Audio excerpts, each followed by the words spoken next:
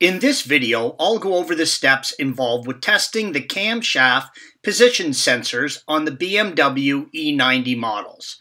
Make sure you're working on a cool engine.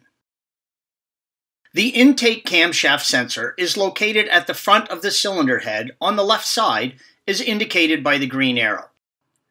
The exhaust camshaft sensor is located at the front of the cylinder head on the right side, as indicated by the yellow arrow.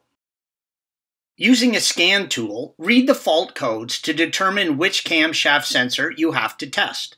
Shown here, the intake camshaft sensor is setting a fault code. Remove the engine covers.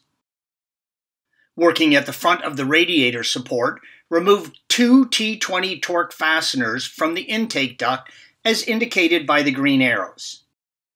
Working at the intake air duct connection on the air filter housing, using a small flathead screwdriver, release the retaining tabs on each side and pull the duct off.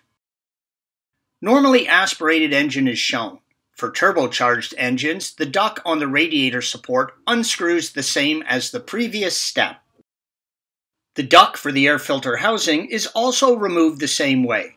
The air filter housing is in a different spot. Follow the duct and release the tabs to remove the duct. Then pull the intake duct out of the radiator support and remove it from the vehicle. Green arrow.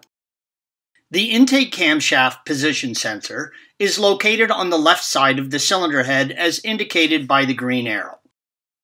Working at the intake camshaft position sensor, disconnect the electrical connector by releasing it with a small flathead screwdriver and pulling it off. Green arrow.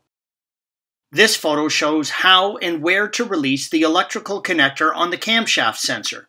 Use a small flathead screwdriver, lever the tab up to release, then pull the connector out of the sensor.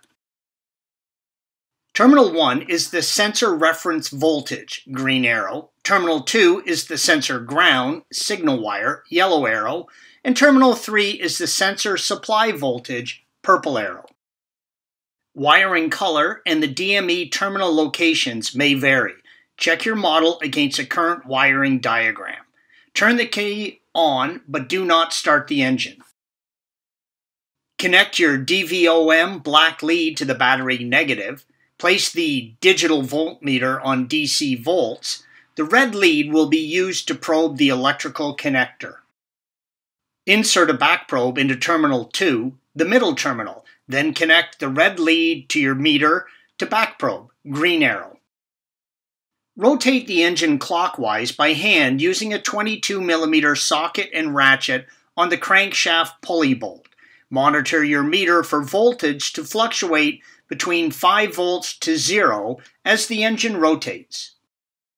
If the voltage stays at 5 volts or 0 volts while you rotate the engine and does not fluctuate, the sensor is faulty. Sensor voltage should cycle twice between every engine rotation, 0 to 5 volts, then 0 to 5 volts again per full engine rotation. With the electrical connector disconnected, unsnap and remove the plastic cover, green arrow. Insert a back probe into Terminal 2, the middle terminal.